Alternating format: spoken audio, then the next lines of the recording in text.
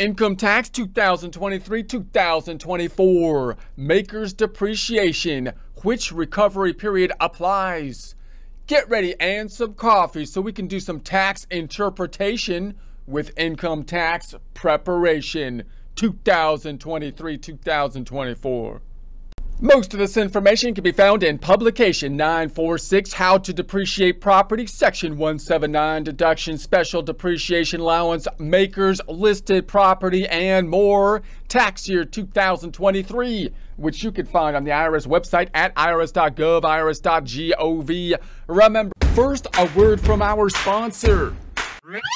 Yeah, actually, we're sponsoring ourselves on this one because apparently the merchandisers, they don't want to be seen with us, but that's okay, whatever, because our merchandise is better than their stupid stuff anyways. Like our trust me, I'm an accountant product line.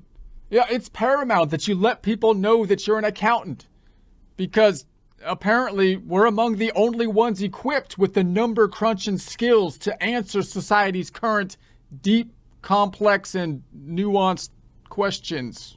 If you would like a commercial-free experience, consider subscribing to our website at accountinginstruction.com or accountinginstruction.thinkific.com. In the first half of the income tax formula, basically a funny income statement. Most income statements having income minus expenses resulting in net income. Here, having income minus various deductions resulting in taxable income. The sole proprietorship Schedule C rolling into line 1 income of the formula.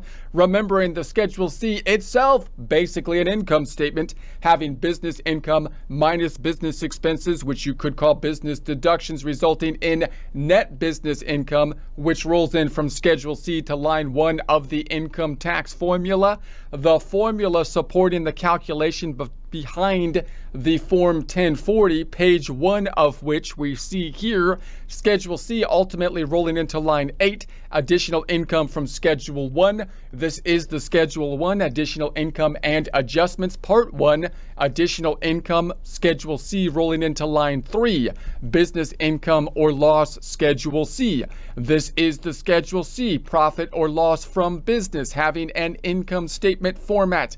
Income minus expenses. Expenses, what we're focused on at this point in time. Expenses having the most different categories within it typically. Some expenses mean more difficult than others, such as depreciation, because as we've seen in prior presentations, even if we're on a cash-based system, the accounting system, the tax code, will also often force us to still do an accrual thing, such as when we purchase property, plant, and equipment, not allowing us to expense it as just equipment expense, but put it on the books as an asset, which there is no balance sheet, so therefore we could add depreciation schedules to do so, tracking the asset account, the balance sheet account of equipment, and accumulated depreciation, and then calculating the expense to be recorded in our expenses, this time in the form of depreciation expense.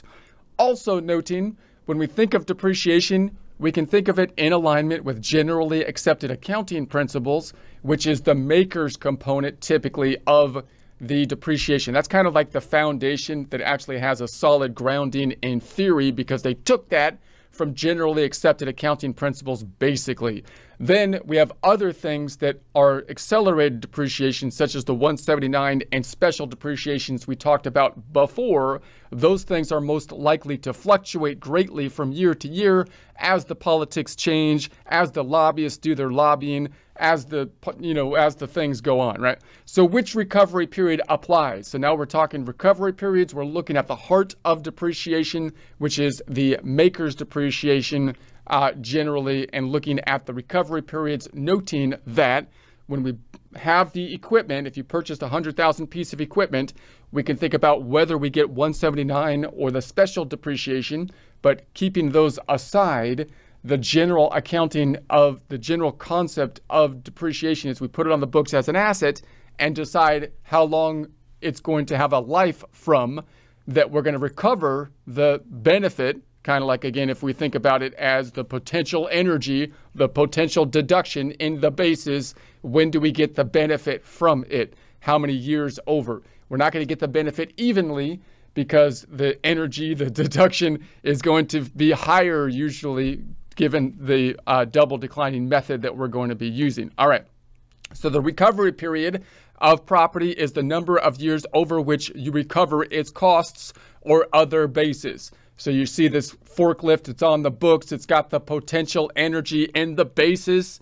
I'm really stuck on this energy thing right now. I've been watching my energy courses, but and then it's going to be consumed over the number of years to help us with the deduction. So it is determined based on the depreciation system, the GDS or the ADS. So the one that's most common for most businesses and most types of property is the GDS. It's usually kind of like just the default that really pops into most people's mind generally, but we'll talk more about those in detail here. Recovery periods under GDS. Under GDS, property is depreciated over one of the following recovery periods. So we have the property class. Now, this is going to give us the class of property and then the recovery periods. You'll note that within the class of property, one of the kind of the intuitive things that they did that makes sense is they called the property class by the number of years that you're going to recover it over. So obviously 3-year property has a recovery period of 3 years, but it wasn't always the case that they didn't used to always like call the class of the property 3-year property. In other words, name the number of years it's going to be recovered over. So when you think about the tax code, these two things are different. You can imagine it's named like just, equipment or something, and then it has a recovery period of 3 years. And then they got smart and said, well, just call it 3-year property. Now, then, of course, the question is, when we start in practice, what type of property is the thing that I bought falling in under? Because this will be important when we actually do the calculations within like software. If I bought a piece of property, I have to determine, do I get to expense it as supplies or maintenance, or do I have to put it on the books as an asset? If I put it on the books as an asset, then I have to determine whether I'm using MACRS or ACRS. Usually it's going to be MACRS. And then I have to determine the property class. And then once I assign the property class, the software will typically do the calculation based on the recovery period of 3 years and whatever method being used, usually double declining and convention, usually a half-year convention, which we will talk about later. So once we determine these classes, the next question is, well, we've talked about what kind of property fits into those classes. And the tax code is trying to be very strict so that you can't just pick and choose which class or how long you're going to depreciate things. Because again, from a taxpayer standpoint, our incentive is to try to choose the least amount of years to depreciate over so that I can get more of the potential energy sooner rather than later, more of the deduction. All right, so then we have 5-year property, which is obviously over a recovery period of 5 years. And then we've got the 7-year property, and you guessed it, 7 years is the recovery period. 10-year property, can you guess what the recovery period will be? 10 years.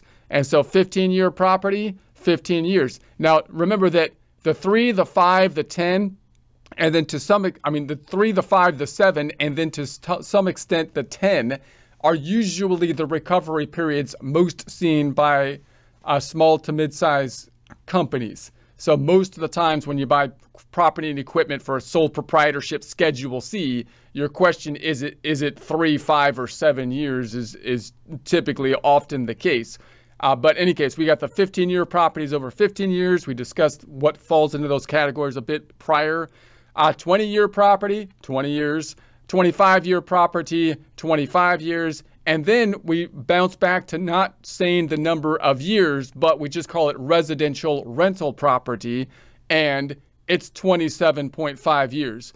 Now, notice the massive differences between like residential rental property, for example, and 5-year property like machinery or something like that. That's when you get into these questions of, well, if I bought a residential rental property, do I have to just depreciate the entire thing over 27.5 years? Or can I break that property out into the components that I actually purchased? All the things within the property that maybe I can report separately. So if I paid $100,000 for property, instead of depreciating $100,000 over 27.5 years, is it possible to say I only depreciate $75,000 over the 27.5 years, and then I allocate the other stuff to 5-year, 7-year, 3-year, 10-year property because it's air conditioning or something like that. It's parts of the building, and the question is if it's not attached to the building or whatever and so on, maybe I could depreciate it over shorter periods. You can see how that gets quite complex. And there's, again, businesses and firms that's basically all they do sometimes is try to figure out how they can come up with smaller depreciation periods for large purchases like buildings. And then non-residential real property. So obviously residential, usually you're thinking of property that people are going to live in, like homes, possibly apartments. And then non-residential, you're thinking like office buildings and so on. And that one even has a longer 39 years, right? So if you have 39 years, that's a long time to have to depreciate something over. And when you buy the property, you also have to break out the land versus the building. And then on the building side, you have to depreciate over that long period, which again, you might try to break out and see if there's anything in that you can allocate not to building, but possibly to some kind of equipment or something like that. All right, property class recovery. Here's just a summary of what we looked at. And just to note that we have this little one here, 5 years for qualified rent-to-own property placed in service before August, and this little 2 here for the 15-year, 39-year for property that is retail motor fuel, and so on. So you have these kind of exceptions I just want to put in the slide if you want to take a look at those in more detail. So the GDS recovery periods for the property not listed above can be found in Appendix B, Table of Class Lives and Recovery Periods. The residual rental property and non-residential real property are defined earlier under which property class applies under GDS. So enter the appropriate recovery period on Form 4562. Obviously, software will help us to pick the proper thing that we're going to use to depreciate, the recovery period and so on, and then in practice typically, and then that'll populate, of course, Form 562 under column D in section B of part 3. That whole thing rhymes. That's funny. Unless already shown for 25-year property, residential rental property, and non-residential real property.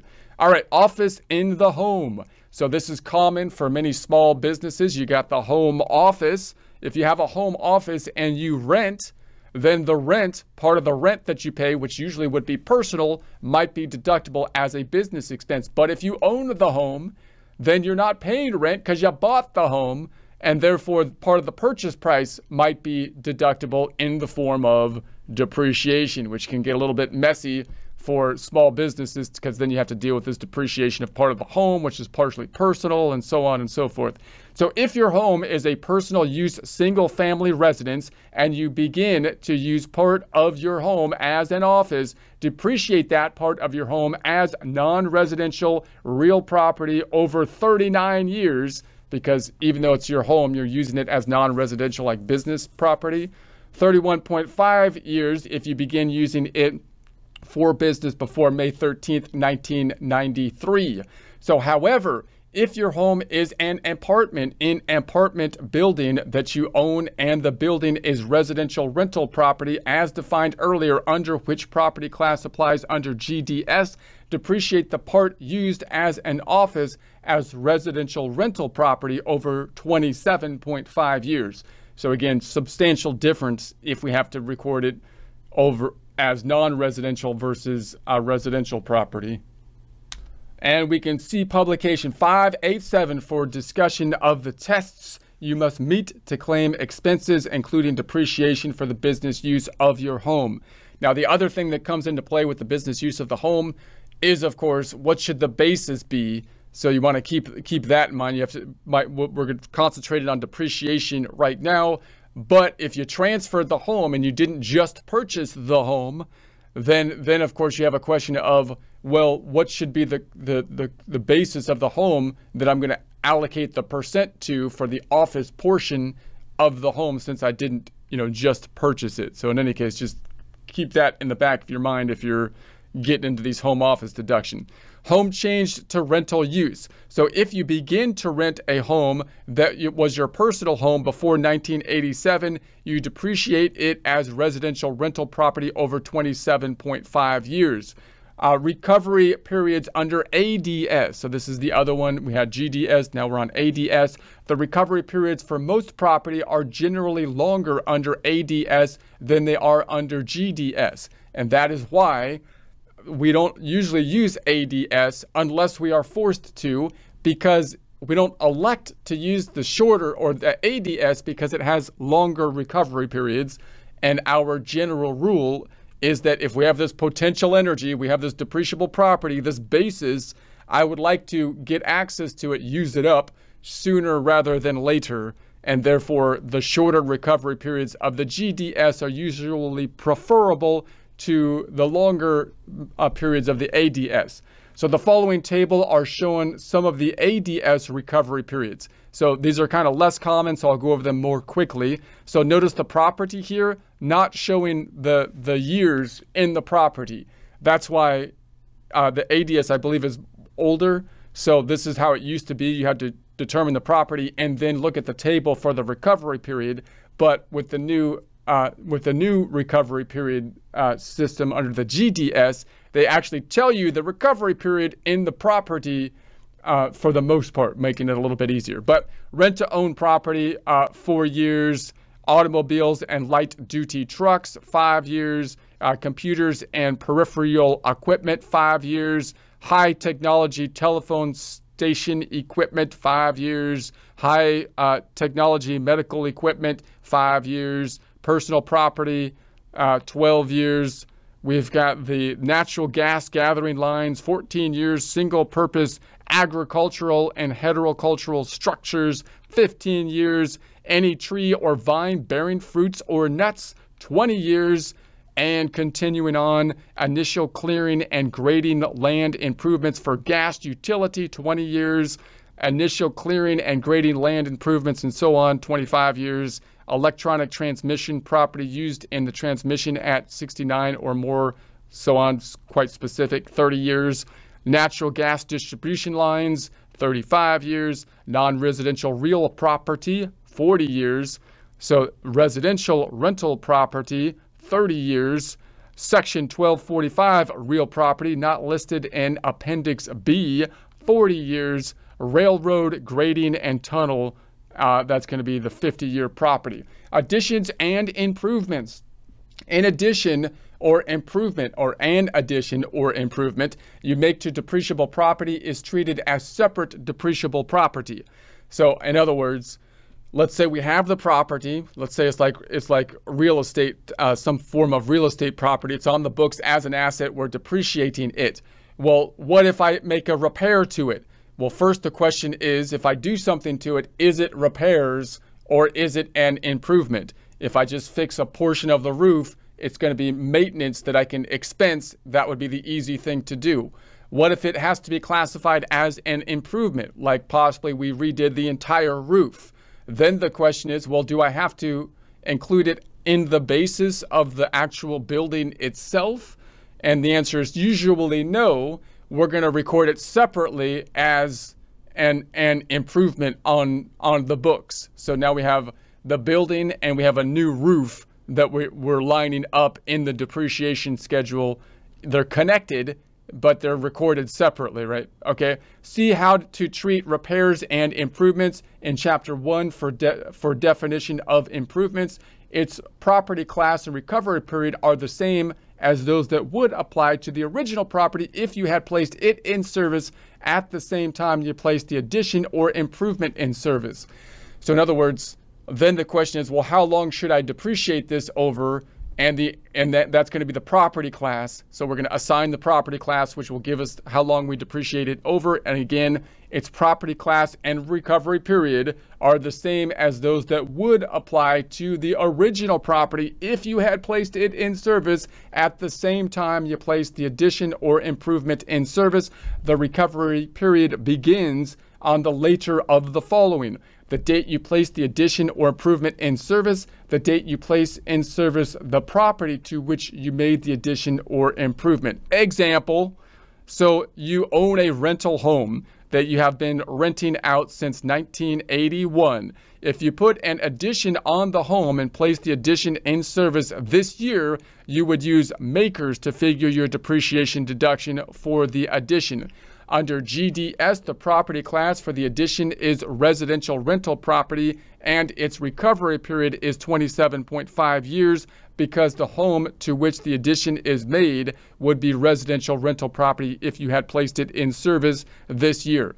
So in other words, you had this rental property, it was rented in 1981, which means the recovery periods or the depreciation that you might use might have been different back in 1981, but you did the improvements this year, and you're going to be using the recovery period that would apply to the entire purchase of the residential rental property as though you made the purchase this year, and therefore you're depreciating the improvement not over the method that might have been used back in 1981 when you purchased the property, which would match possibly the depreciation method being used on the property itself, but rather the current depreciation period. That's my interpretation of it.